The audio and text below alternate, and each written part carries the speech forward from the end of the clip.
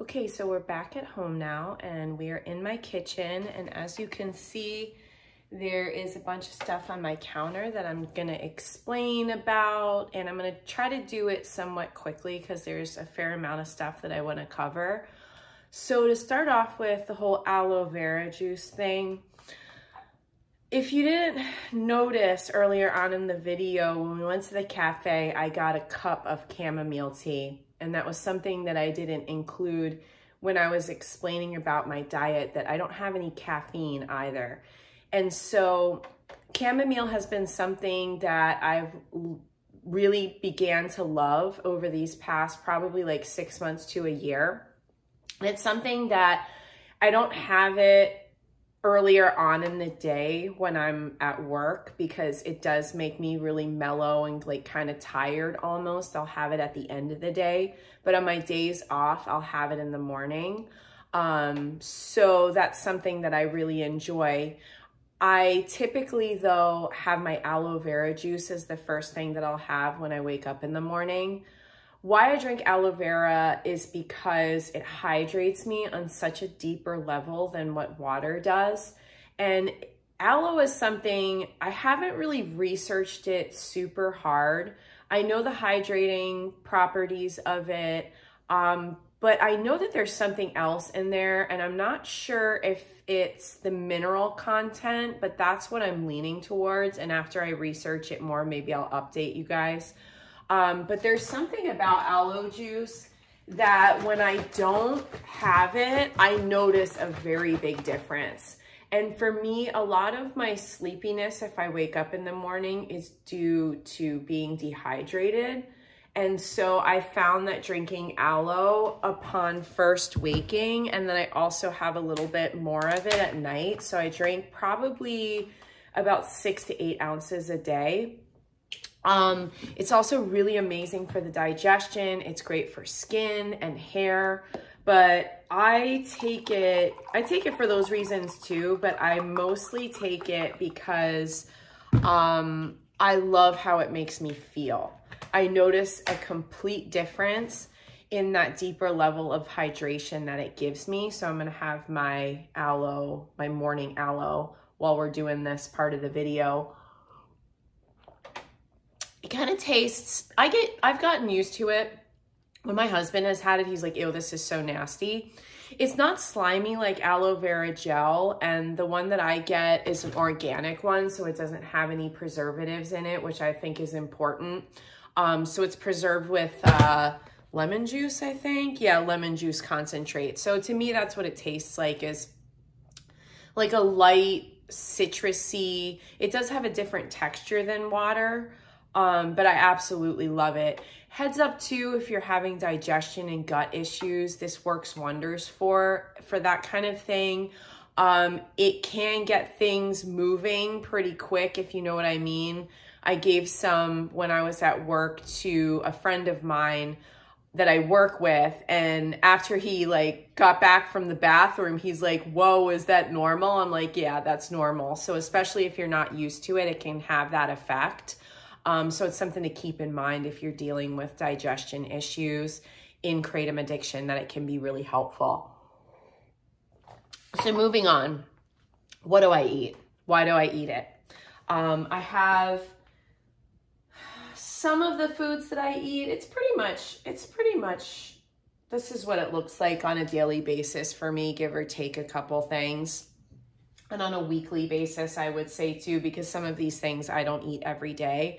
But the main part of my diet, and you probably can't see it, I'll hold the stuff up to the camera, is meat and animal sourced foods. So this is the foundation of my diet, literally this exact meat. I choose ground beef because, let's be real, who can afford to eat steak every day? I can't. And ground beef for me is very versatile. I also didn't mention in the overview of what I ate that I do best with a higher fat diet. And I'm not talking about fat from like French fries and potato chips and processed foods. I'm talking about fat from animal sources. So eating an 80-20 blend is really good for me. And let's be real, fat tastes good too, and texturally it's really good. So this is also, like I said, it's most affordable for me. So this is literally the foundation of my diet. And on any given day, depending on many factors, I at least eat a pound a day. Sometimes I eat 2 pounds a day. I'll start talking about like different meals that I have at the end. I'm just gonna do an overview of like the foods. I eat a ton of eggs. I've gone in and out with eggs. Sometimes I've eaten a lot of them. Sometimes when I was trying to figure out, I was having problems with my skin for a little bit, and I cut them out for a few months to see if that could be a component. It wasn't, thankfully, because I love them and they're also cheap. But I've gone in and out with eggs, and oh my gosh, there's like, because the eggs are, there's cracked eggshells and there's little bits of egg white dripping out. That's funny. I'll clean that up later. So, you know, just eggs, you know, like I'll eat sometimes in one sitting like 4 or 5 eggs. And interestingly, I find that eggs stick to my ribs, meaning like I feel full longer from eggs than just eating meat. So that's interesting. So I typically have eggs for my first meal, and I'll do like a half a pound of ground beef as well. We'll get into the meals in a minute, but yeah, so eggs are a big part of my diet. I have these wild sardines in water about once a week. This is actually Peanut's box because Peanut also has sardines. It makes her coat really shiny and she loves them. She smells like fish for a little bit afterwards, but it's worth it for the health benefits. These are super great for you, high in omegas. And I find that about once a week is good for me with these. This is part of our treat day. It is a chuck roast that I'm gonna throw in the crock pot. We typically don't do cuts of meat unless they're on sale. This wasn't on sale. That's why it's a treat to have today. And my husband eats a completely different diet, but when I make stuff like this, we obviously share it. So when I say we, you know how grocery prices are. We try to eat as frugally as possible. And given what I eat, I have to be very conscious about what I buy, where I buy it, how I prepare it, because this diet is going to cost more than eating just ramen noodles and mac and cheese. So it's something that I'm very conscious of. We shop sales super hard, and why ground beef is foundational to my diet is because it's most affordable. I got some flank and short ribs, which are one of my favorite cuts, last week on sale. It's not something that I have every day. Steak is not something that I have every day. It might be nice to, but it's just not conducive to, you know, eating on a budget. And so having this chuck roast tonight in the crock pot is going to be delicious. I could have definitely gotten this from another store for cheaper, but as you know, they don't call it whole paycheck for nothing. Love my Whole Foods, but you know how it is. The prices are typically higher for some things. You can get some things for a better price though, which is cool. So this is going to be a nice treat. So yeah, that's the foundation of my diet, which is foods from animal sources. Sometimes I get some shrimp. Some wild caught shrimp is my absolute favorite because of the flavor, not because of, if farm raised tasted as good, I would love them. But I found this really nice, I think they're from Key West or something, wild caught shrimp. And I get that also as a treat because, as you know, a lot of seafoods can be expensive too. Salmon. I try to have raw salmon at least, I mean, if I could afford it, I would love to have it once a week, but we typically get it about once every couple weeks. I found from this place called Wild Fork, you might not have it by where you are, they have a really good salmon that is sushi grade, and I was getting that for a little bit and having it about once or twice a week. And I find that my body and like I get this like mental effect from raw salmon. And so I love that. I have that in my diet, like I said, once every couple weeks, once a week if I'm lucky. Other than that though, I'm not really into a lot of like the white flaky fish. I'm more of like the fatty fish, meaning salmon type of gal.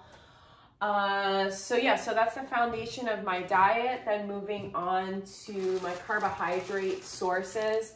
I don't look at vegetables as like foundational to my diet. I look at vegetables as they provide carbohydrates, which provide energy for me.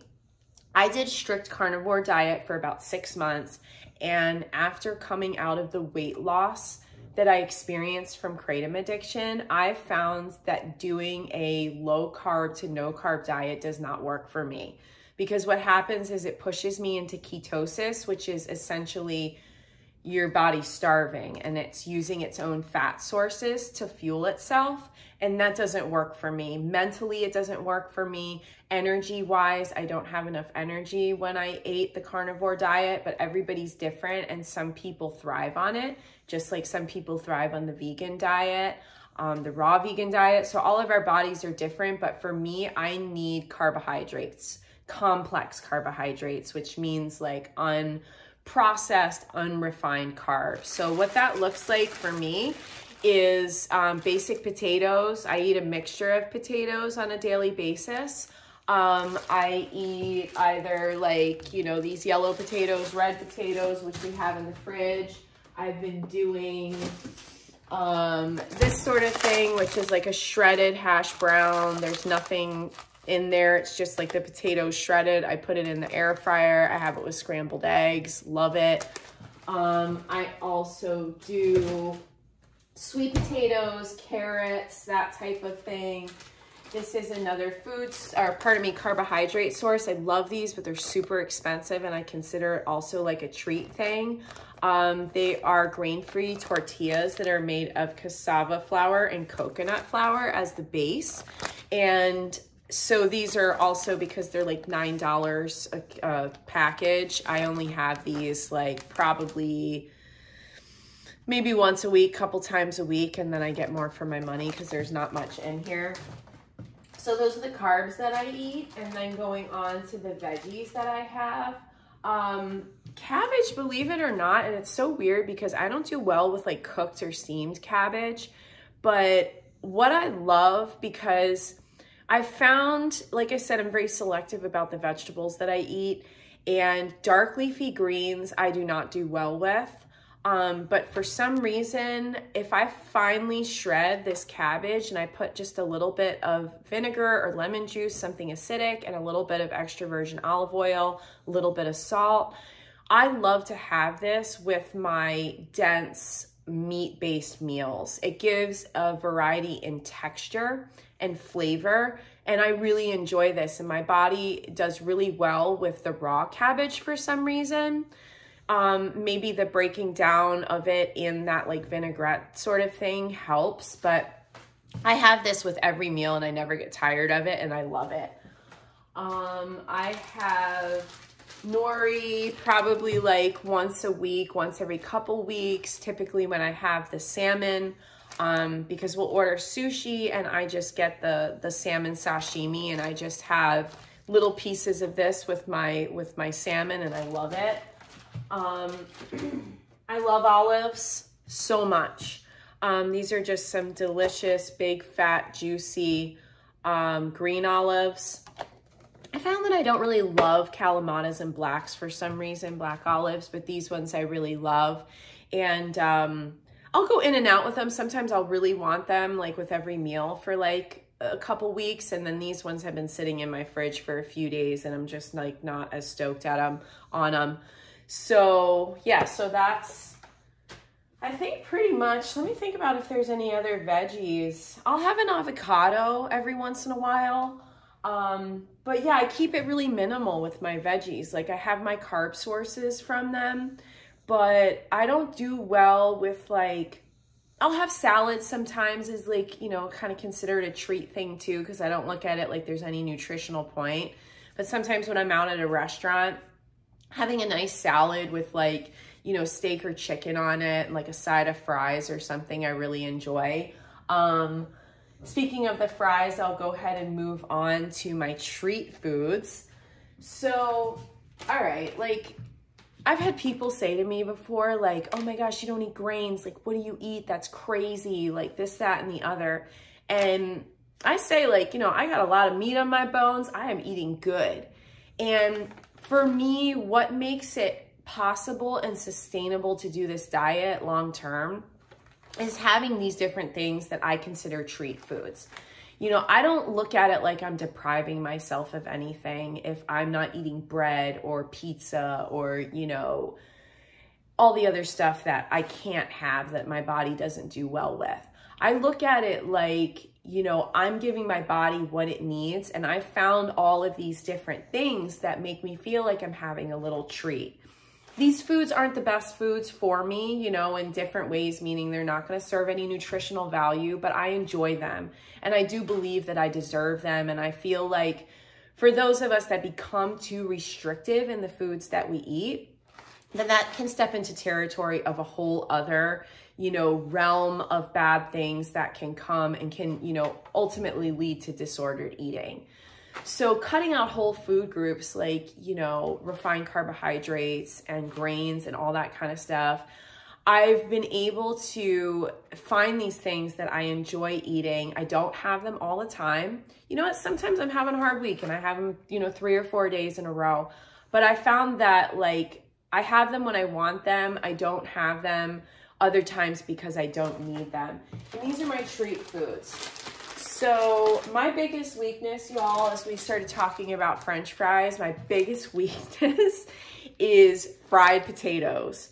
I'm careful in my everyday diet. I don't have them because they are literally like crack to me. Like, I have a hard time sometimes controlling, not sometimes, all the time. I have a hard time controlling myself when I eat them because, like, my hunger cues and like the connection between my brain and my hunger cues shut off because I get so blissed out on the flavor of them. So my treat foods, and I have some because I'm in my, you know, my treat time, I'm in my day off, and it has been a hard week, so I'm having more of my treat foods, are things like potato chips, are things like these freeze-dried cauliflower, Buffalo Ranch cauliflower bites that are, they're dairy-free, so they're made with nutritional yeast, which doesn't really vibe with me the best. But this is one of my treat foods. Pork rinds, these are one of my treat foods. So I have stuff like this. I also have, when we get into, like, I don't have refined sugar. I did have some on vacation. I have it very rarely, but I have to pay the price for it because it makes me feel like crap, quite honestly. It makes me have like anxiety and heart palpitations, and I get raging headaches when the sugar starts to wear off. So what I have as my treats is I have these grain-free waffles that are made with tiger nut flour, which is not a nut, I found out, and coconut flour. And so I'll have 1 or 2 of these, toast it, and I'll put either butter, or I get this delicious vanilla coconut yogurt, and I'll pour a little bit of that, spread a little bit of that on there. I'm really bummed that I got sucked into this whole, because it's kind of like a trend right now, these Olipop sodas. I tried one time a while ago, and I was like, I don't get the hype because I see these things all over the place. I see them all over social media. And I was like, what's the deal? So then they have a cream soda flavor, and I was like, oh my gosh, because I grew up drinking cream soda on the East Coast. And I was like, this is delicious. And two, what is in these things is there is like a fiber blends, because they consider it like a what do you call it? Prebiotics, because that's supposed to be like what feeds the gut bacteria in our tummies.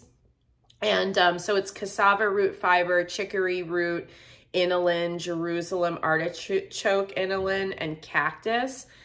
And then these are sweetened with whatchamacallit, stevia, which I don't have a lot, and it kind of has a funky aftertaste. But I found with these sodas, I have it as a treat. Like I said, I have it typically with like a really savory meal, and that like sweet, because this like fiber blend in there gives it this like weight and body to the texture that is super delicious. And you know, there's 16 grams of carbs in one of these. And so that in itself is like kind of like a little like fix almost, where like I have these, like I made some wings in the air fryer the other day, and I had the wings and I had this as like a treat meal, and it was really good. I don't have these, maybe I have them probably once every couple weeks, because, you know, and I was never a soda person, so it's weird that I'm in this. I think it's because of all the carbs that are in there. So those are my treat meals. Flavors and seasonings. We're getting to 20 minutes in this video right now. I'm gonna try to be swift because I'm trying to keep my vlogs a little bit shorter. One of the things that I found within the past 6 months, and this makes a single tear roll down my face, because anybody that has known me for a while knows how much I love salt and salty foods. I always have. I probably always will. But unfortunately, as with many things in life, I found salty foods don't love me. And especially regular salt, regular iodized salt, and even sea salt. I found that in large amounts, my body just does not process well anymore. I get really puffy. I actually, because I did have a little too many of my chips last night, I woke up, and can't tell because I have decent lighting. You might be able to tell, but I get really puffy under my eyes. You can kind of tell. Really puffy under my eyes.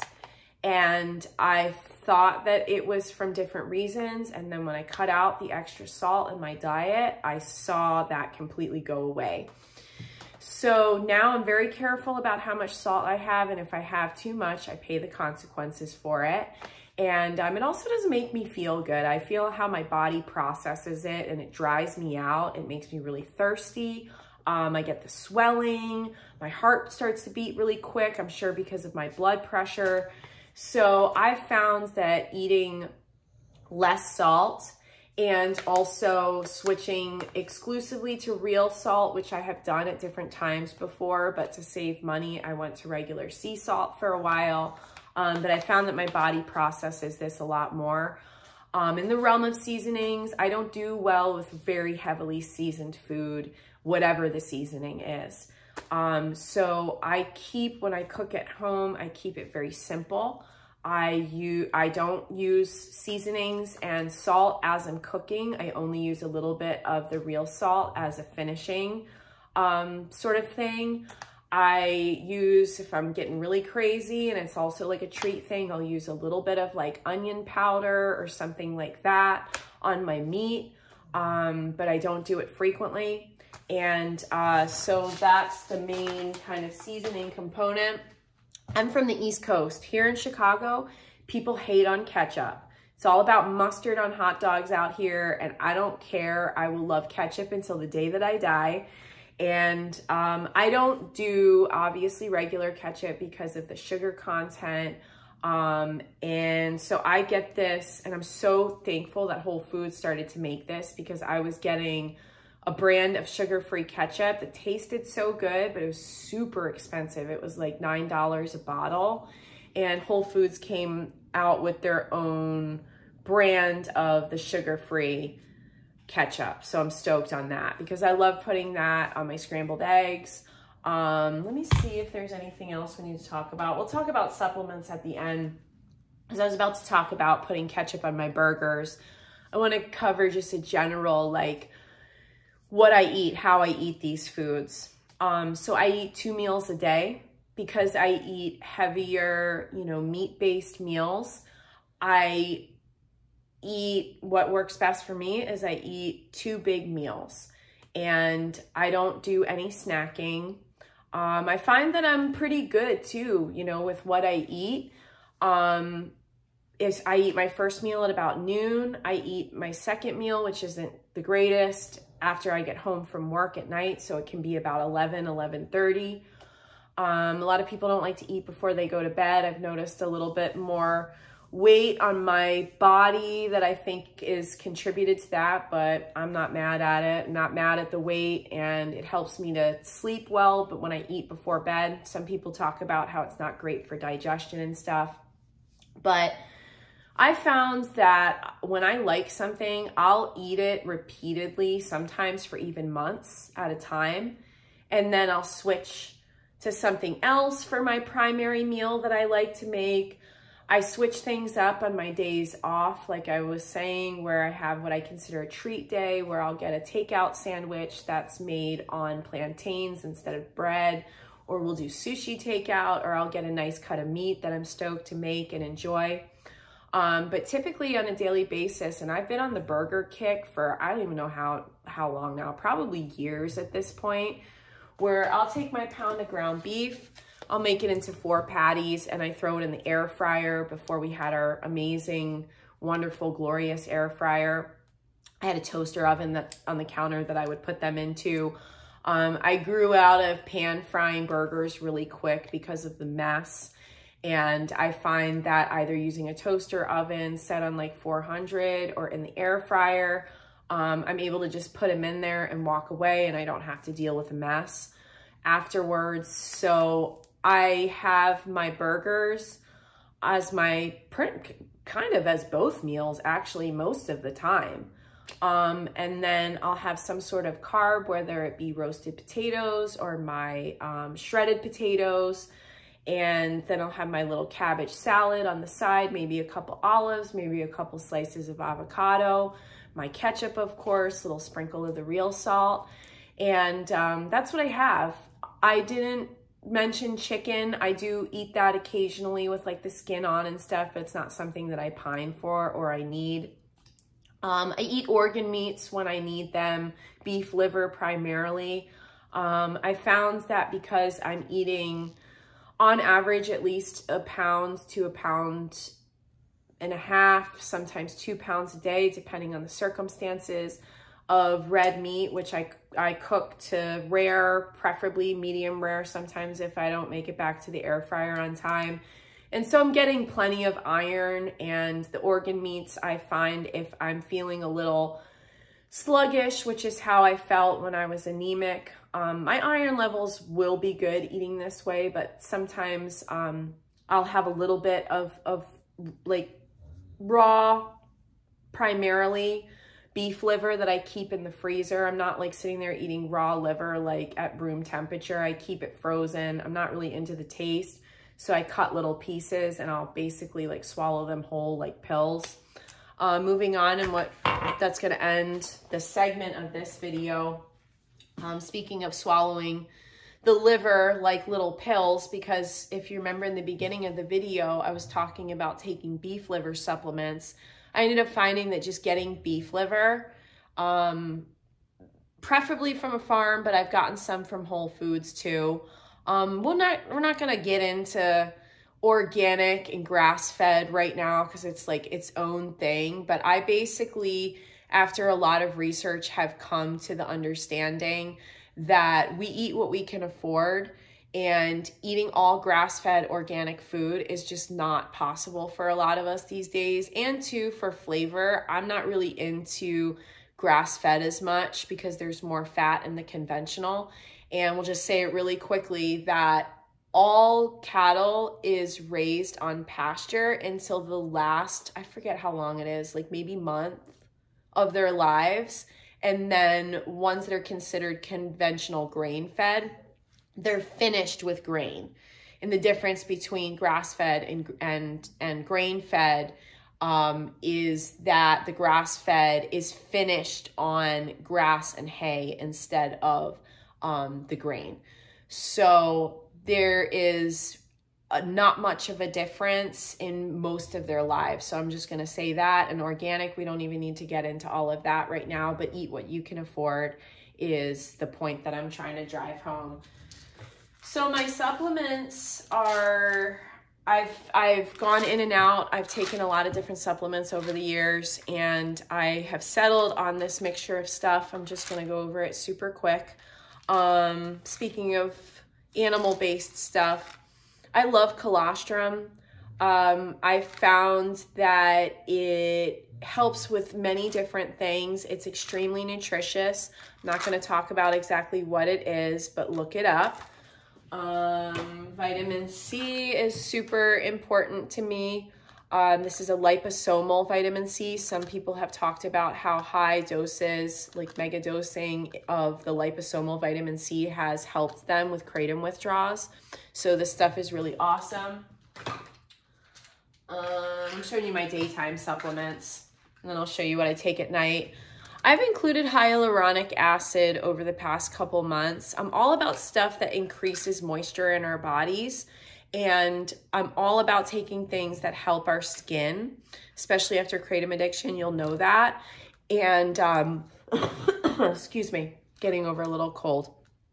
So the hyaluronic acid I've found has been really good with that. I take a daily digestive formula, which is enzymes. For my probiotics, I will get, what do you call it? It's like that probiotic water stuff. The name of the brand that I drink is called Kavita. What is the name of that stuff? I'm forgetting. It's not kombucha, but it's like a probiotic water. And I'll have that about once a week. I find I don't need probiotics every day. And when I have, I'll say this because I was like trying out probiotics again recently. And when I was taking probiotic, like supplements, it would make me so bloated. So I've learned I do best with just digestive enzymes, and I'll get one of those probiotic water drinks. Why am I spacing the name of what that stuff is? Whatever, you probably know what I'm talking about. Kavita is the name of the brand of that probiotic water. So I have that about once a week. And then at night, oh, I didn't pull this one out. You know me and my aloe vibes. So I take this too. It's aloe vera plus. It's aloe vera, like dehydrated aloe vera juice, and then organic marshmallow root and slippery elm. And these are really great for hydration and also gut health. So I really like this stuff. And then at night, I take my tried and true magnesium calm. I love it at night. It helps me to mellow out. It helps me to sleep. And then I take that with my vitamin D. And those are my nighttime sups. And then I also drink chamomile tea every night. Do a video about chamomile sometime, man. Me and chamomile have just been like, you know, like that. And it's really good. Some people I don't think have as pronounced effects, but I just love how it mellows me out. I love how it helps me sleep. And I think that it would be really beneficial for kratom recovery for anybody who is going through it. After we get off of kratom, our nerves are frazzled. We have a lot of anxiety. We're not able to sleep. Chamomile is not going to be like, you know, amazing for everybody. It's a very light, like it's considered a flower, an herb or whatever. And so it may not like rock everybody's world like it does for me.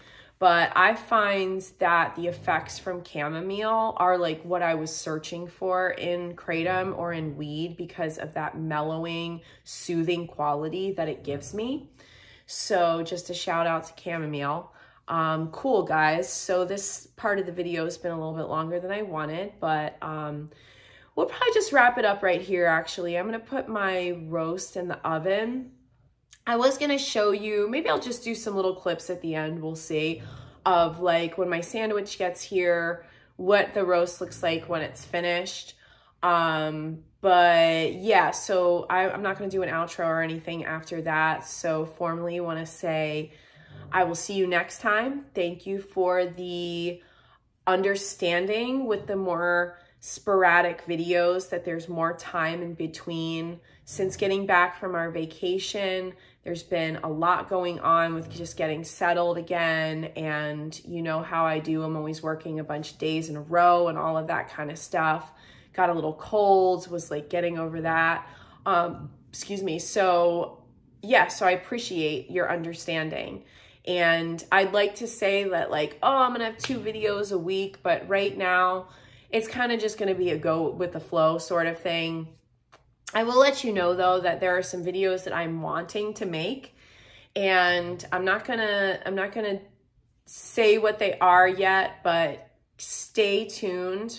When the videos do come, there's gonna be some stuff that I really am looking forward to doing. I will give you this little inside look that I am going to slowly but surely remake all of my beginning videos that we started off with here on this channel. Like these really like crucial, foundational, informational videos here on our channel that I know a lot of people have seen, have resonated with, but I've talked about it before, how like I was not comfortable in front of the camera during that time. So I'm gonna remake these like really like foundational beginning videos, like how I quit Kratom, maybe do another one about pause, that sort of thing. So that's gonna be some of what's to come. And so I will see you then, and have a great rest of your day wherever you are, wherever you're at in your recovery. Know that the best is yet to come, even if it doesn't feel that way right now. So thanks again, and I'll see you next time. Bye.